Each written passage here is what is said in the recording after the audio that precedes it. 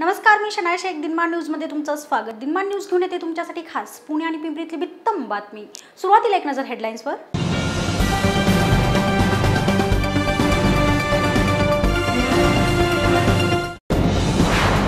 Petrol आणि diesel दरवाढी विरोधात आरबीआयचे आंदोलन. लाडक्या बाप्पांच्या आगमनासाठी बाजारपेठा फुलल्या.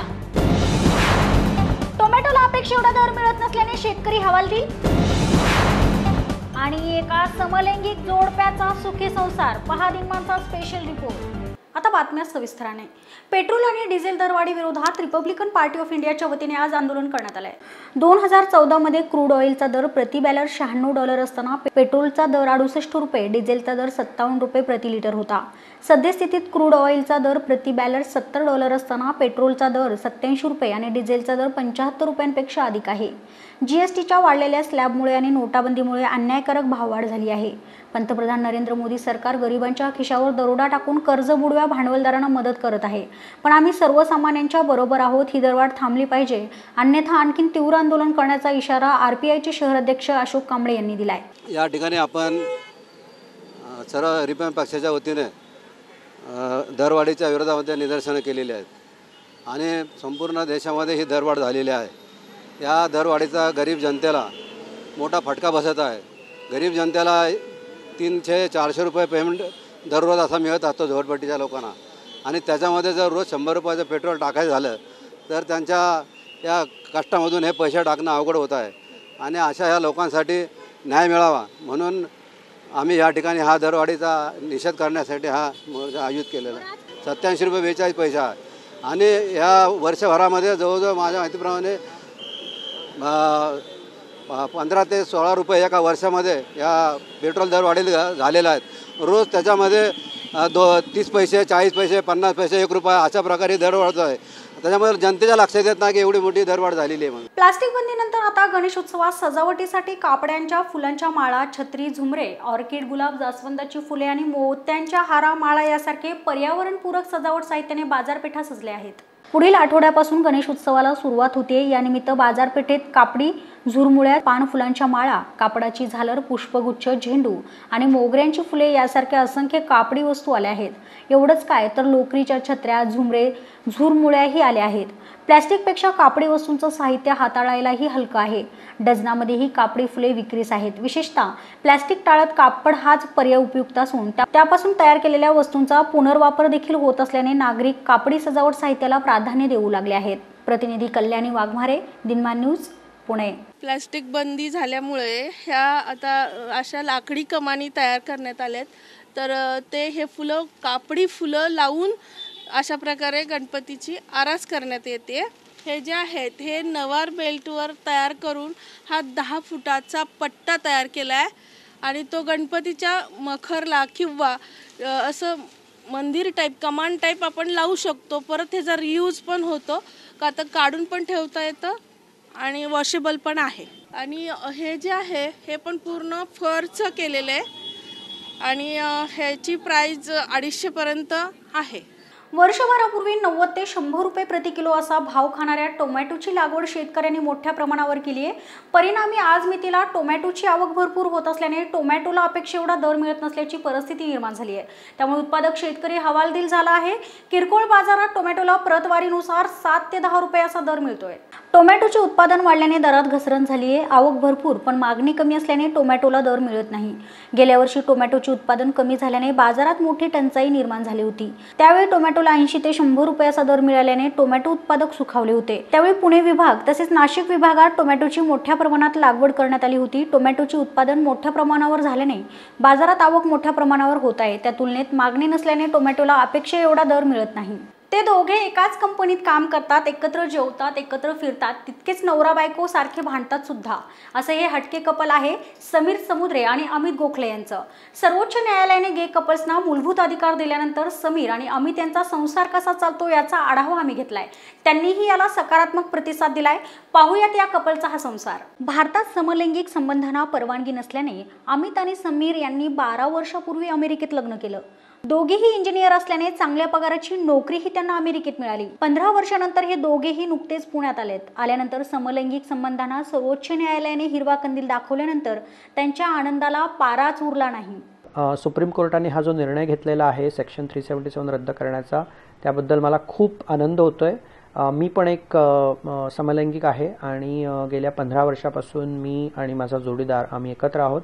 मला असं वाटतं की सुप्रीम कोर्टाचा हा जो निर्णय आहे तो एक बदलाचं पहिलं पाऊल आहे, खूप मोठं पाऊल आहे. पण कायद्याची लढाई जरी आपण जिंकली तरी हृदय आणि मन हे बदलणं याच्यासाठी वेळ लागणार आहे. आणि मला खात्री आहे की आपला समाज जो प्रगत समाज म्हणून आपण स्वतःला आता म्हणवतोय, तर तो समाज खऱ्या अर्थाने या समुदायाला समजून घेईल, खऱ्या अर्थाने या विषयावर वाचन करेल आणि थोडं ब्रॉड माइंड ठेवून या मुलामुलींना जे LGBT समुदायातले आहेत त्यांचं आयुष्य समजून घेईल, त्यांना समजून घेईल आणि एका नवीन भारताच्या दिशेने आपण एक पाऊल टाकू, ह्याबद्दल मला खरंच खात्री आहे. या निर्णयामुळे आता ते समाजात उजळ माथ्याने फिरू शकतात, जगू शकतात. याचा आनंद या दोघांना झालाच आहे. पण हे दोघे कसे राहतात ते पाहूयात. हा आहे समीर आणि अमित यांचा आलिशान बानेरीतील फ्लॅट. 10व्या मजल्यावर असणाऱ्या या फ्लॅटमध्ये सर्वत्र चकचकीतपणा पाहायला मिळतोय. सर्वसाधारणपणे पाहायला गेलं तर नवरा बायकोचं घर म्हटलं की जरा घर हे अस्ताव्यस्त असतंच, पण इथे मात्र हे चित्र पाहायलाच मिळत नाही. 4 खोल्यांचा हा फ्लॅट आहे. आता इथल्या किचनमध्ये समीर आवडीने जेवण बनवतो तर अमित त्याला कामातही मदत करतो. सकाळी 8 वाजता ऑफिस, त्यानंतर दुपारी घरी जेवण. रात्री 8 वाजता आल्यानंतर हे दोघेही जेवण करून फिरायला जातात आणि सुट्टीच्या दिवशी घरातच जेवणासोबत परदेशी वाईनचा आस्वाद घेतं हे जोडपं. आता यांची रूम ही एकच आहे. दोघेही एकाच रूममध्ये राहतात. अमित सोबत गेली 15 वर्षापासून राहत असल्याने वाद, रुसवे, फुगवे याची सवय झाली असून आता आमच्या पालकांनीही आम्हाला स्वीकारलं असून इतरांसारखं माझेही नातेवाईक आम्हा दोघांना भेटायला येतात, असं समीरने यावेळी सांगितलं. मी आणि अमित आम्ही दोघं आता गेले 15 वर्ष एकत्र आहोत. जसं कुठलंही जोडपं असतं तसंच आम्ही राहतो. आम्ही घरातल्या जबाबदाऱ्या एकमेकांबरोबर शेअर करतो. म्हणजे मला कुकिंगची आवड आहे त्यामुळे मी मोस्टली कुकिंग करतो, पण एखाद्या दिवशी मला कंटाळा आला तर तो कुकिंग करतो. निर्णय आम्ही दोघंही एकमेकांशी संवाद साधून घेतो, घरातले निर्णय. आमच्या दोघांच्याही फॅमिलीजला आमच्याबद्दल माहिती आहे, त्यामुळे आमची फॅमिली म्हणजे आमचे आईवडील किंवा बहिणी आणि त्यांची फॅमिली हे सुद्धा आमच्या कुटुंबाचाच एक भाग आहेत. आम्हालाही इतर जोडप्यांप्रमाणेच आमच्यातही रुसवे फुगवे असतात, आमची भांडणं होतात, पण शेवटी प्रेम जिथे असतं तिथे या सगळ्या गोष्टी होतातच. आता वेळ झाली का छोट्याशा विश्रांतीची. विश्रांतीनंतर तुम्ही पाहत राहा दिनमान न्यूज. ज्येष्ठांसाठी ॲडल्ट डायपर घरपोच आणि योग्य किमतीमध्ये देणारी एकमेव कंपनी डायपर टू होम.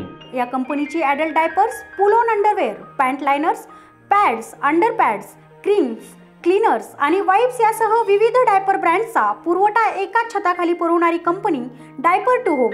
ही सर्व उत्पादने www.diaper2home.com या संकेतस्थळावर संपर्क साधून अथवा 091 68 84 66 55 आणि 093 21 03 14 34 या नंबरवर संपर्क साधून फ्री होम डिलिव्हरी मिळू शकता. Diaper to home.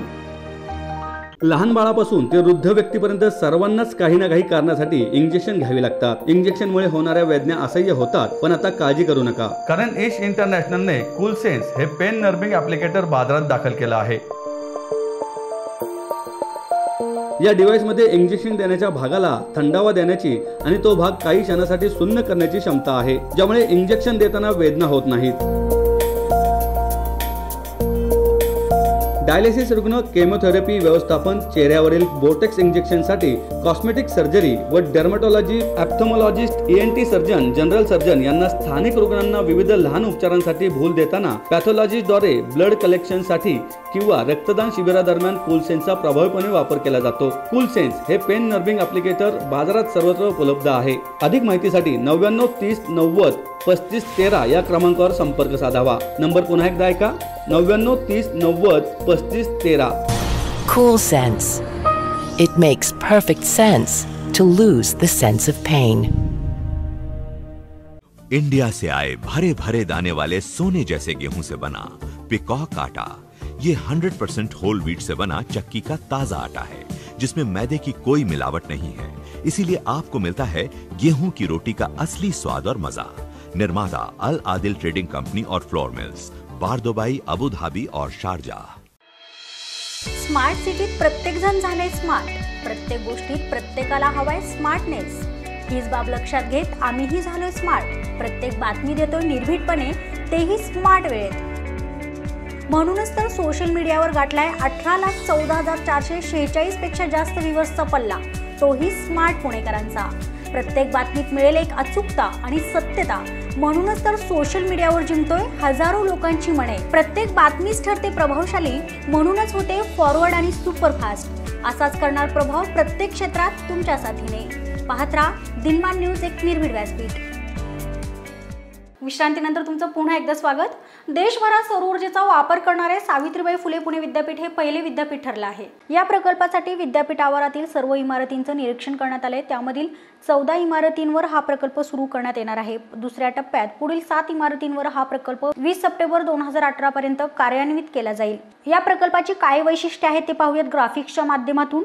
अक्षय आणि नवीकरणक्षम ऊर्जा विभागाच्या वतीने विद्यापीठातील आंतरशाखीय ऊर्जा अभ्यास प्रणाली विभागांतर्गत हा एकूण 602 किलोवॅट पीठ क्षमतेचा प्रकल्प आहे। केंद्र शासनाच्या सेकी सोलर एनर्जी कॉर्पोरेशन ऑफ इंडियाच्या मान्यतेनंतर या प्रकल्पाचं काम क्लीन मॅक्स या कंपनीला देण्याचं विद्यापीठ प्रशासनाने ठरवलंय। या प्रकल्पासाठी येणारा सर्व खर्च क्लीन मॅक्स कंपनीच्या वतीने करण्यात येणार आहे। यामध्ये पहिल्या टप्प्यात विधी विभाग, centre of modelling and simulation, Ambedkar भवन, जयकर ग्रंथालय या इमारतींवर सौर ऊर्जा प्रकल्प कार्यान्वित करण्यात येणार आहे। या प्रकल्पामुळे विद्यापीठ आवारातील ऊर्जेच्या गरजेतील 35.5 लाख इतक्या रकमेची विजेची दरवर्षी बचत होणार आहे। यामधून अंदाजे 8,72,900 किलोवॅट इतकी ऊर्जा वाचेल अशी अपेक्षा सुद्धा करण्यात येते। पिंपरी चिंचवड पोलीस आयुक्तालयातील पिंपरी आणि निगडी पोलिसांनी जम्बो कारवाई करत तब्बल 25 पेक्षा जास्त आरोपींना अटक केली आहे। यावेळी 3 अल्पवयीन मुलांना देखील चोरीच्या गुन्ह्यात ताब्यात घेतलं असून 20 लाखांचा मुद्देमाल त्यांच्याकडून हस्तगत करण्यात आला आहे। पिंपरी पोलिसांनी विविध गुन्ह्यातील 14 आरोपींच्या मुसक्या आवळल्यात। त्यांच्याकडून सोन्याचे दागिने, रोख रक्कम, मोटारसायकली, कार, मोबाईल फोन, घड्याळ, गावठी कट्टा आणि देशी बनावटीचं पिस्टल असा एकूण 14 लाख रुपयांचा ऐवज जप्त केलाय। यामुळे जबरी चोरीचे 5, सोनसाखळी चोरीचा 1, घरपोळीचे 5, वाहन चोरीचे 5, आर्म ॲक्टचे 2 असे एकूण 18 गुन्हे उघडकीस आणले आहेत। पहिले हा रॉबरीचा गुन्हा होता। 392 प्रमाणे गुन्हा दाखल झाला आणि गुन्ह्यामध्ये फिर्यादीमध्ये 4 आरोपींनी हा गुन्हा केल्याचा उल्लेख होता। पोलिसांनी सीसीटीव्ही फुटेजच्या आधारे याच्यामध्ये पहिले आयुब नजीर शेख वय 23 आणि मस्तान अहमद कुरेशी वय 23 या दोघांना अटक केली।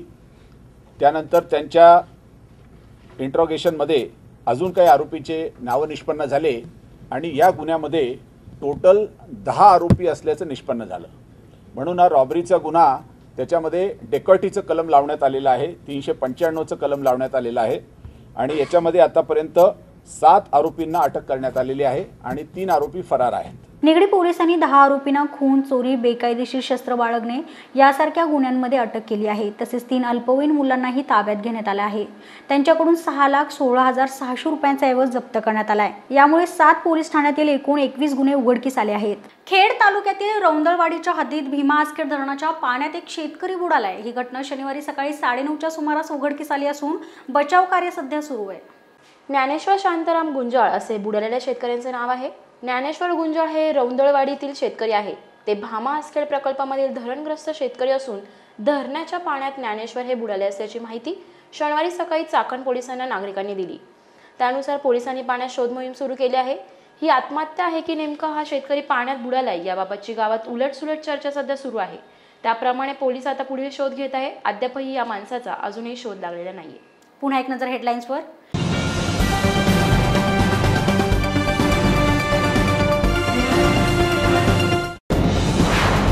पेट्रोल आणि डिझेल दरवाढी विरोधात आरबीआयचे आंदोलन।